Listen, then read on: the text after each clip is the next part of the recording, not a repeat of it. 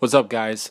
So, I get home from work today and I see what happened down in Memphis, Tennessee at GRACELAND.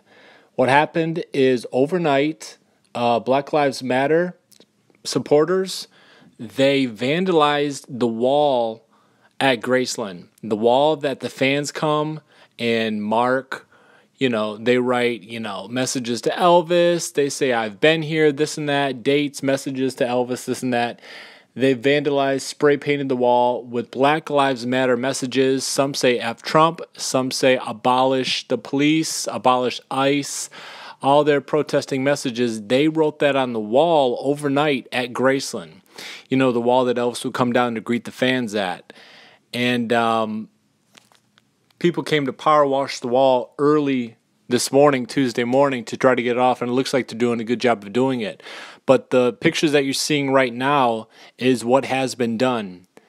And I want you guys to tell me your thoughts in the comments down below. And I'm going to share mine. I posted this on ElvisistheMan Instagram. And I made a lot of posts on my Instagram page showing how Elvis was not racist, how he loved all races and treated them equal and thought of them as equal. He paid tribute to black artists, white artists, and treated them all the same. So I think if Black Lives Matter, in my opinion, wants to send a message, it's doing a bad job of it by targeting GRACELAND's wall. And as you can see from some of these pictures that the trees are also TP'd with toilet paper, I just find it very disrespectful, and the message is not received. Elvis was kind to all people, respected all races, and I don't even think that Black Lives Matter necessarily did this as a message to Elvis or his fans. I just think that they were trying to target any place, and they figured, why not Elvis? I made a video of, was Elvis racist? Did he steal black music? And a lot of people are commenting and seeing all of the artists like James Brown, athletes like Muhammad Ali.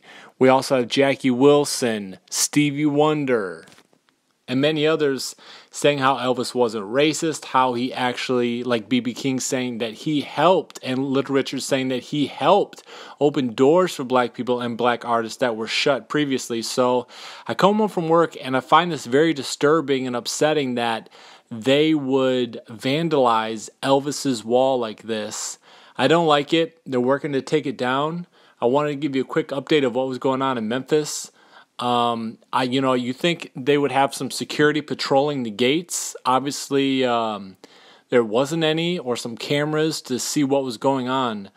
But obviously, as you can see from these pictures, it took them a while to get all this down. So where were the police? Where were the people who were supposed to be out watching Elvis's house to allow this to happen? It obviously wasn't stopped. They're trying to clean it up now. But that's what's going on down in Memphis. And I hope you share your thoughts in the comments about what happened and what's going on and what you think should be done. I find it very disrespectful. And obviously, as a huge, hardcore Elvis fan, do not like it. So also, post this on your Facebook. I posted it on mine, on ElvisistheMan Facebook, just so people see what's going on. And I was actually going to plan a trip down there pretty soon, so we'll see if what's going on by the time I go down there. But that's a quick little update from ElvisistheMan, and give it a like, subscribe, and we'll talk to you next time.